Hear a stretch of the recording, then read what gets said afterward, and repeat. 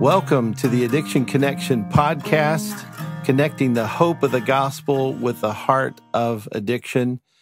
I'm your host, Mark Shaw. Today's podcast is a little different. I have a testimony ready for you from a man who founded the church where I serve and am privileged to be a member of at Grace Fellowship Church here in Florence, Kentucky. He's also an elder, and his name is Steve Barnett. I asked Steve to give his testimony at our 2019 Addiction CDT, that's Counseling and Discipleship Training conference. I asked him to give his testimony because it's just powerful, and he gave me permission to use it here in our podcast. It's a little longer than most podcasts. It's about almost 40 minutes in length.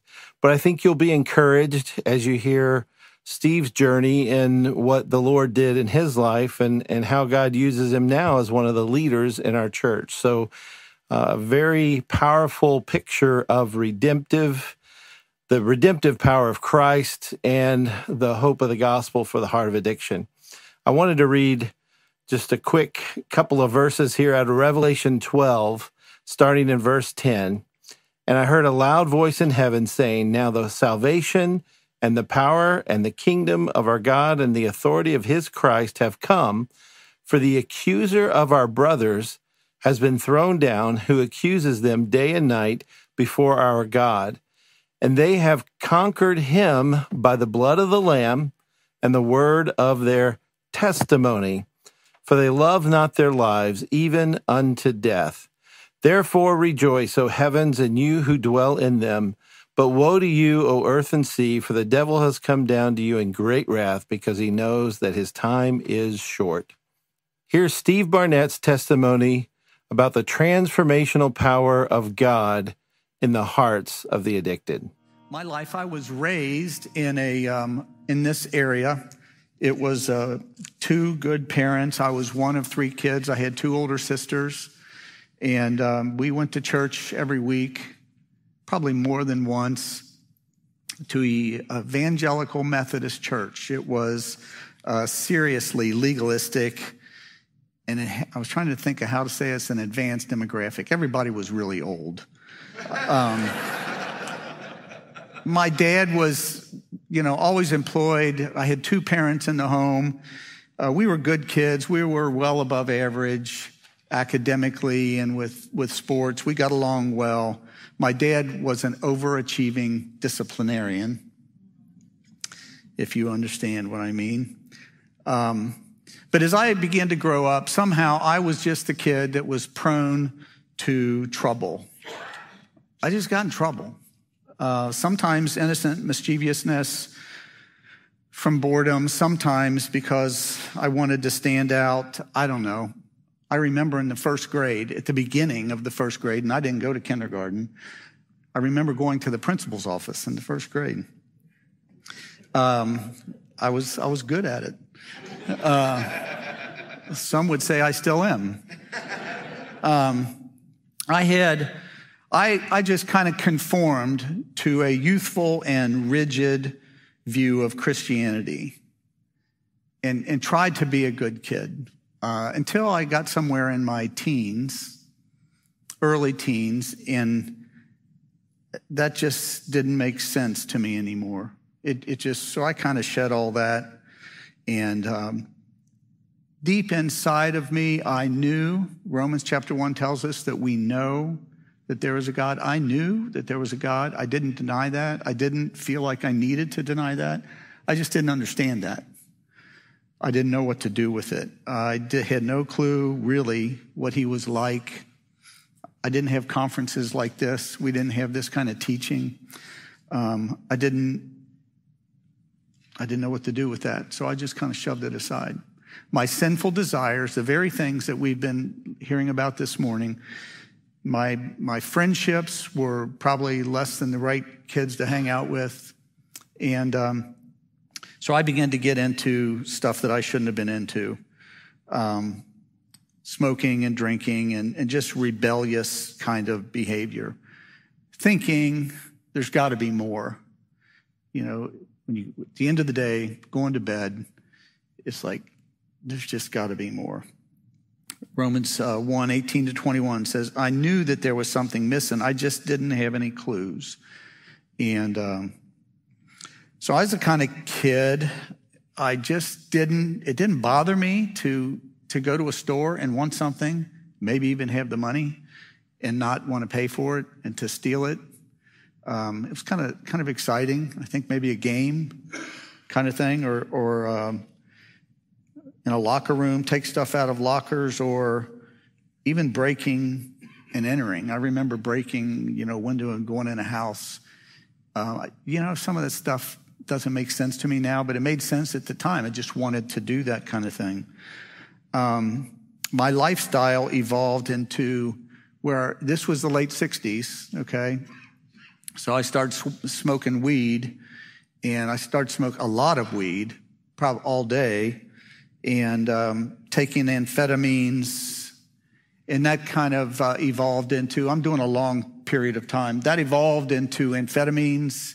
LSD was big at the time, went into barbiturates, snorting cocaine, and then various opioids, Percocet, Demerol, morphine. I turned so many friends on at school. I was selling drugs because I needed the money, and then the farther I went, I was selling drugs to people that would sell the drugs. And all this while I was a sophomore, junior, and senior in high school. I was that guy. And, parents would say, don't hang around with that kid. But then in a 4-month period, God rocked my world. On May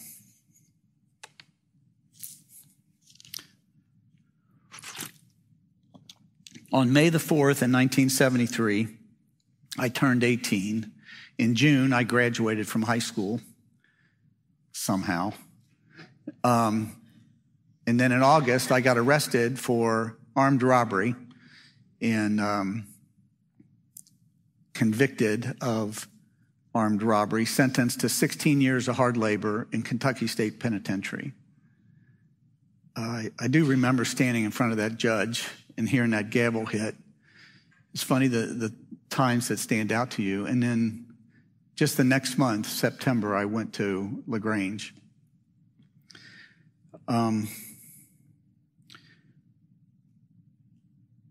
16 years of hard labor, barely 18. Prison is ugly. I suppose it should be, but it certainly is. I clearly remember September 5th, 1973. As a young 145, let me put this up there now. That's pitiful, isn't it? As a young 145-pound, 18-year-old, looking up at that tower, my hands were shackled, my feet were shackled, and they were shackled together. Couldn't hardly walk. Walking up to those huge, heavy doors that they couldn't hardly even open, and seeing the gun towers and the barbed wire fence on top of the fences. It was sickening. It still is. Nothing about that was nonsense. And there was nothing that allowed me to believe that I would survive the day. So inner orientation, boy, that's a trip. But I found myself, I was expecting I would have to kill somebody or be killed pretty quickly. And I did have to fight. I had to fight, fist fight or whatever was around a lot. And it was a dark time. It was a dark place for a long time. But praise God, and I want to jump out here because God was working in those circumstances. And if I would have shared this 20 years ago, I wouldn't have the same perspective. I can see God, how he did things at the time that I couldn't recognize. And it makes so much sense now. If you jump out of my life and think, what's going on with my parents? Oh, they were devastated. My sisters, they actually loved me. You know, there was new levels of desperation in their lives, and they were desperately crying out to God. And they had their friends crying out to God. My sister was a missionary. She had people around the world crying out to God. They were humbled. It's humiliating. So that's what was going on in their life. And they're praying for this knucklehead who's, got thrown in prison. But I, on the other hand, I wasn't interested in a jailhouse kind of religion. It didn't seem to make sense. And I applied myself to becoming a student of the ways to survive, where I was generally alone, the youngest, smallest generally. They called us a fish, when you're a newbie in the prison. And so, just trying to sort out this whole process. And so that was for months, and that was a long time. God miraculously intervened again. And again, I didn't see this at the time, but I do now. I was transferred to a minimum security facility. And in the process, my charge was armed robbery. I had 16 years. If you go to this minimum security, you can't have more than 5 years. And I don't know how all that happened. But when I got there, they didn't want me, and they tried to send me back, and they wouldn't take me when I go back. So I end up at this place, what you might say, starting off on the wrong foot. The warden did not want me there, and I was kind of shoved down his throat. So it's like, cool, that's a nice way to start off, another place. And but it was a minimum security, but there were still killers there. There were robbers, all these bad guys, not like me. Druggies, all kinds of stuff. It's a trip. But my reputation preceded me that I was willing to fight at the drop of a hat. And it was a minimum security, so I didn't really have to do that quite as much. It wasn't nearly as difficult as life in LaGrange, so I was grateful to be there. I became institutionalized. I just focused on what was the game at hand: survival, trying to get the things that I wanted. And over time, it's kind of funny. I ended up, and this is, again, months and months, maybe a year. I don't know how long it took. I was the president of the resident council, an inmates union.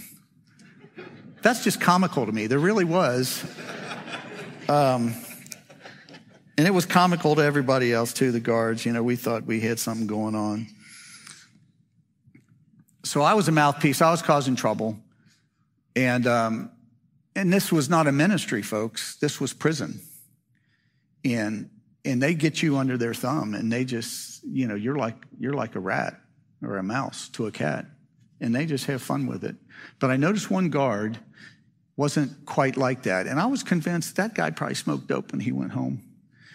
And I kind of liked him, and he was younger. He wasn't old. And it's like I began to develop a relationship, and sure enough, I was right. He did. And so we were able to introduce a supply chain of drugs inside of the prison. Made sense at the time. So I'm going to back up a little bit. At the beginning, when I went to this minimum security institution, there was a guy I went with, John. He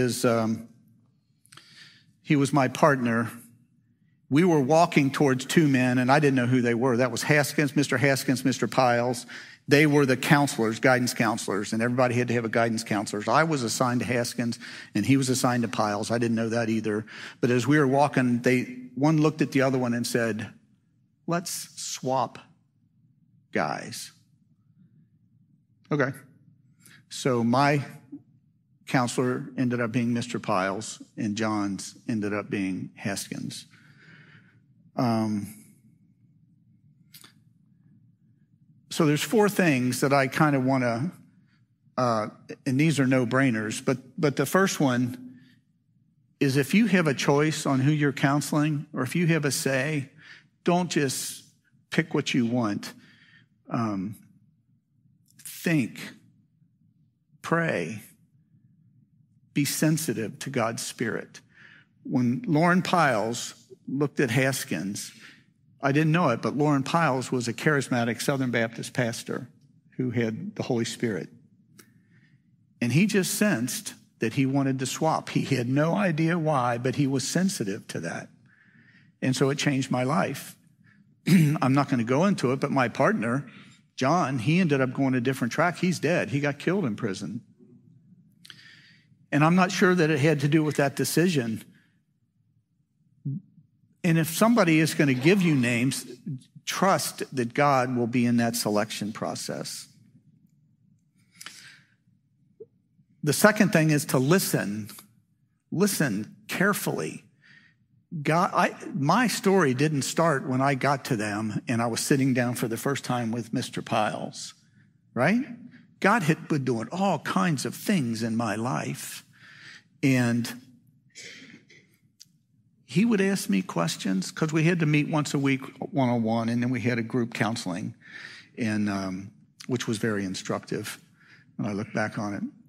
But Lauren would ask me questions. You talk about asking questions. He asked me questions, and I was not being sincere or transparent at all. You just don't let any that kind of stuff go on. And he would just kind of squint his eyes and shake his head and look at me. I didn't like that.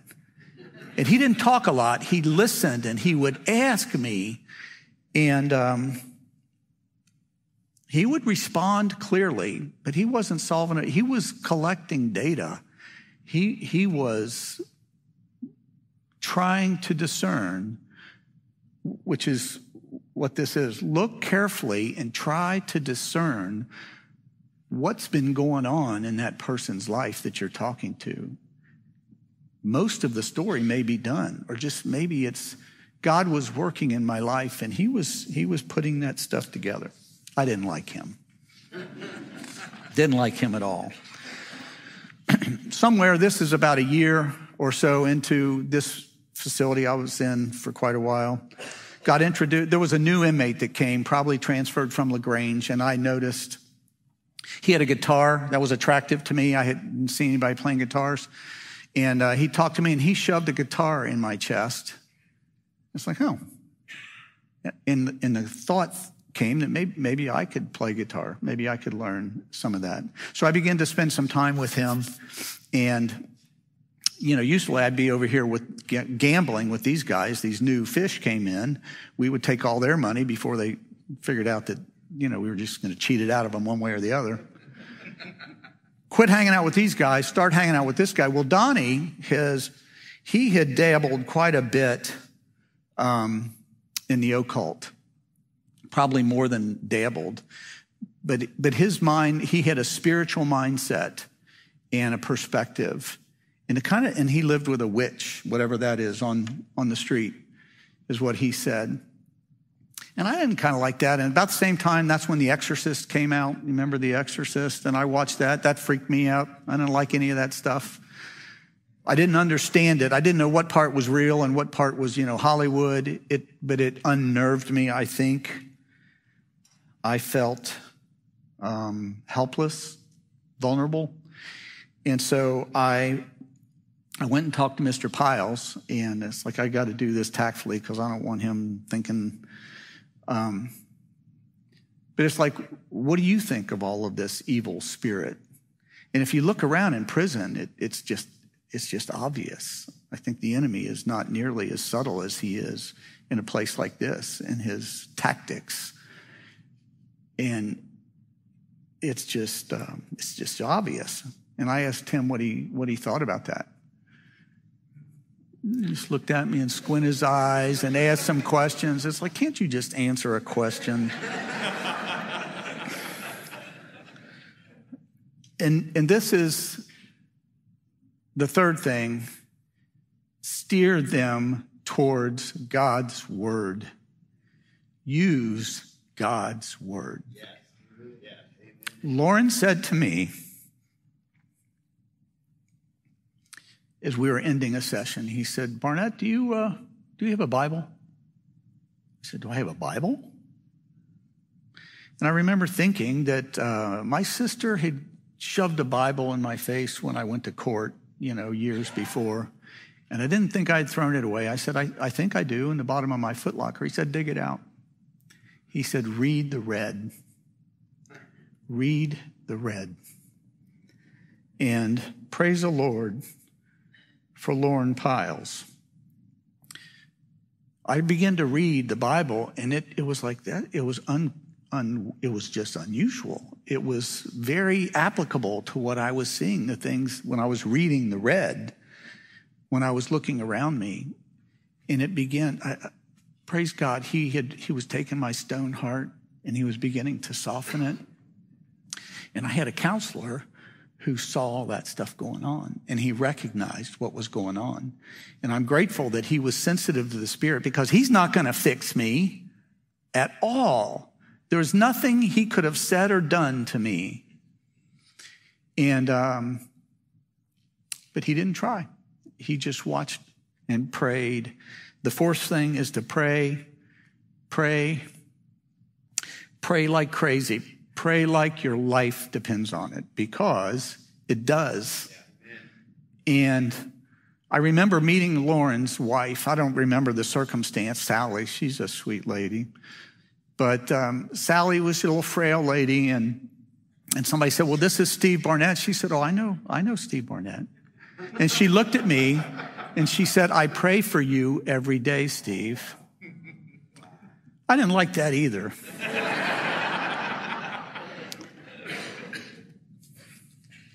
Have you ever wanted to pray?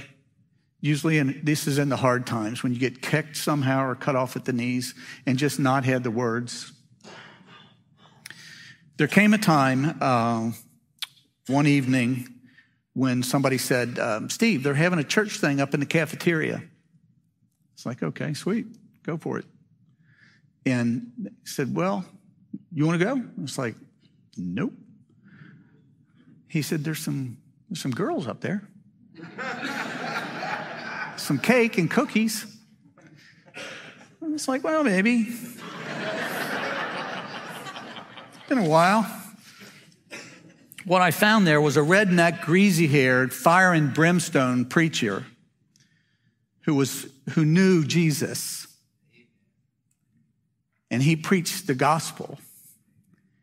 And I had already been under conviction, not knowing what that was. And I became gripped and could not resist. And there's some interesting stories that I would like to share about what was going on there in the spiritual world. And it was really a bizarre time. But what I do remember is going forward, and I knelt at a faded orange plastic prison cafeteria chair and just had no words. And so I groaned, I give up. That's all I had. There was no counselor, there was no help, there was no coaching. It's like, God, if you're real and I believe, I am yours, no games.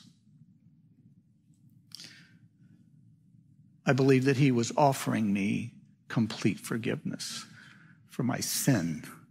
Not the things I had done, but for my sin, singular. And that there was forgiveness offered, that he had been my sacrifice.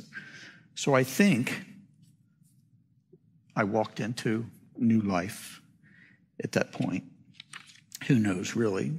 January the 6th, 1976. I wish I knew who that preacher was. I look forward to greeting him one day. Well, I woke up the next day completely flabbergasted, and I remember there's some things I don't remember a lot. Maybe that's God's mercy. But I remember waking up that next day thinking, what have I done? I had no idea what to do. Here I am, the president of the resident council, getting special privileges over here.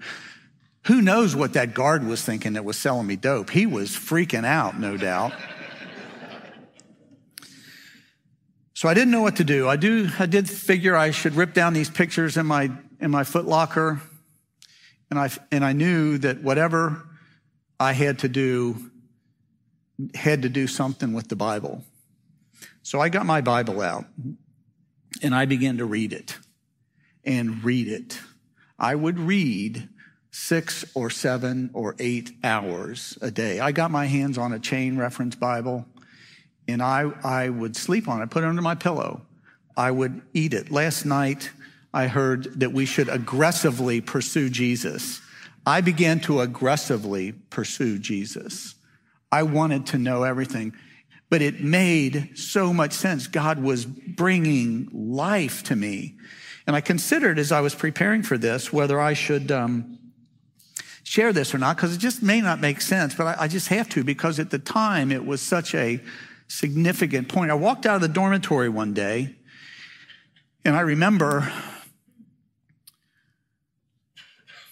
saw the grass, and the grass was green, like a vibrant green. And I looked, and the sky was blue, and people were people.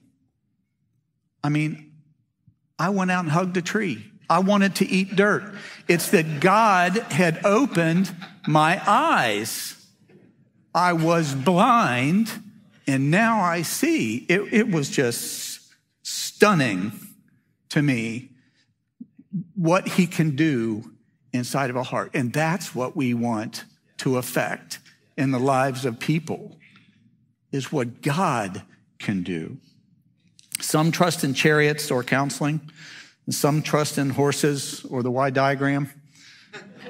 But we trust in the name of the Lord our God. Amen.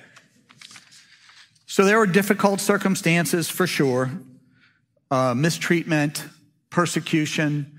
About this time, I remember a book. How many remember Chuck Colson? There was a book, Born Again. He was in Nixon's cabinet, got convicted, went to prison. I was reading that book, Born Again. And the circumstances that he was in was very similar to the dormitory, because we didn't have cell blocks and stuff in this place. And it was a dormitory kind of situation. It was like just real interesting to me, very applicable. And I remember, though, one time those guys knelt down in the dormitory at their bed and prayed for the people around them, their salvation. And I cringed when I read that. It's like, that would be terrible. But what I found when I got saved was that there were a couple other Christians in the population, incognito Christians. And I discovered those guys, and there was a couple other guys that got saved. So while hating the scorn, I just felt convicted that we need to pray for these guys. So we got on our knees in my bed and we prayed. And of course, there's a group around us that are jeering, maybe even spitting. But we were praying for their salvation. And don't you know that God began to save people? And I just expected it, because that's what we were asking him to do. So much so that the culture was quickly changing. And the warden called me in the office and said, "This is not a church camp. Do you know what I can do to your life?" He was hearing far too many praise the Lords out there on the prison yard. That's exactly what it was. I don't know if he was under conviction or some sort of ulterior motive. And by the way, he lives in this area now. He's retired, and I stay in touch with that guy. That's an interesting relationship. But all the while, I was reading God's word.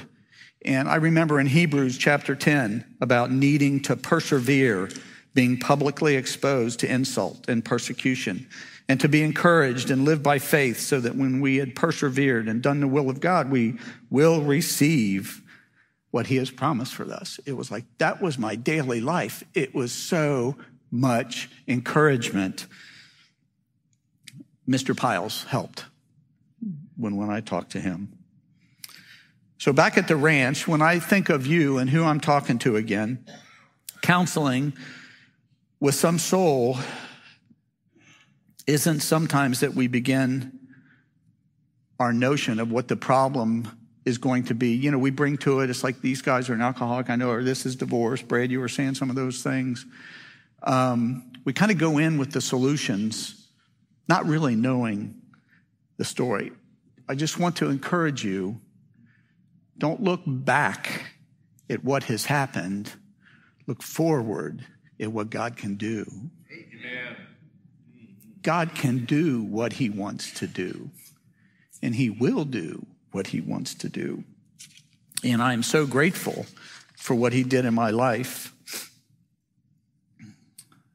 I'm hopeful that there is somebody in this room who is Mr. Piles for somebody.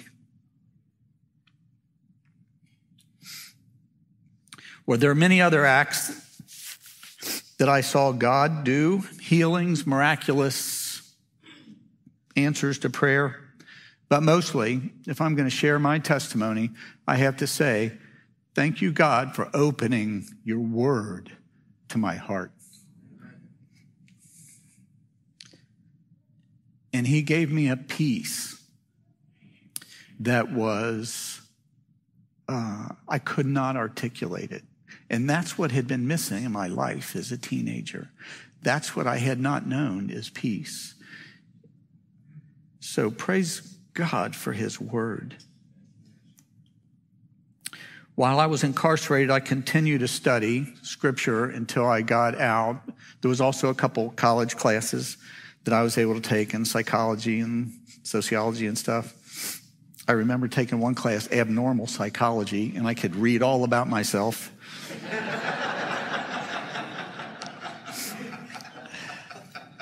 And then on November 9th, in 1977, I went up in front of a parole board, and they granted me parole, and I left. I had been transferred to another institution. I wasn't at Frenchburg. I was at Blackburn, and so I ended up going to University of Kentucky, which, by the way, they won the NCAA championship that year. So to bring us up to date where I am, and I know lunch is coming here, so the following year, I sensed that God wanted me to go to Asbury College, and I wasn't all that jazzed about that, but he was clear to me, so I did that. And that's where God clearly provided my beautiful and faithful wife, Jane. Raise your hand, Jane. Praise God. What was she thinking? And then I graduated in 1981. And I have to say, at one point when I was at Asbury, got together a group of guys and people, was going to Blackburn, to the prison, to preach, to share my testimony. And yes, I took female classmates. And yes, I asked them to make cakes and cookies and cupcakes. And I took my guitar and we went back. And one time I was sharing my testimony in the gospel. And there was a guy across the circle, and I met him afterwards. I said, Joe, I didn't know that you were in prison. What happened? And he said, don't look at me. Don't act like you know me. He put on this old prison thing. It's like, Joe, I don't know what you're talking about. He said, don't act like you know me. I said, Joe, I know you. I know your brother. I know your wife. I've been in your home. He said, who are you? I said, Steve Barnett. He said, you're not Steve Barnett. I know Steve Barnett. So praise the Lord, how he can change a life. Just think of what God can do. I was, in fact, a new creature. So I went and taught school, coached for about 5 years at a Catholic school of all things. Sister principal kept a tight leash on me. Worked at GE for about 12 years. Jane and I were blessed to be a part of this plan, and praise God for a place that teaches God's word. In 1996, I started a business, ND Honeycomb, in the aviation supply chain. God has been gracious in that endeavor. I was told in the process that I have hepatitis from sharing needles with all of the idiots that I was hanging around with back in the day. We all had hepatitis C, and that they didn't tell me I was terminal. They said, Steve, if you want to take a vacation with your family, you need to schedule it. And it's like, well, that's kind of a nice way to say that. So I did a year of chemo. Some of you here remember that. And I don't think that worked. Limped along for a little bit, did another year. God has blessed us with 7 kids. 4 of them are married. And they found rapidly growing... Amy, where's Amy? Dr. Deshar, God love her.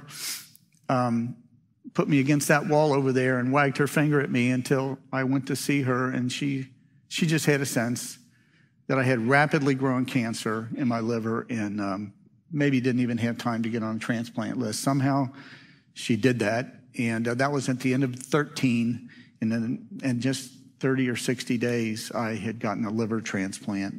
So I'm grateful for Amy and for God's Spirit and how He works. And currently I'm alive and healthy and as grateful as I know how to be. Special thanks to Steve Barnett for sharing his testimony with us today. I know it encouraged my heart, and I'm sure it will yours as well. Join us next time on the Addiction Connection podcast.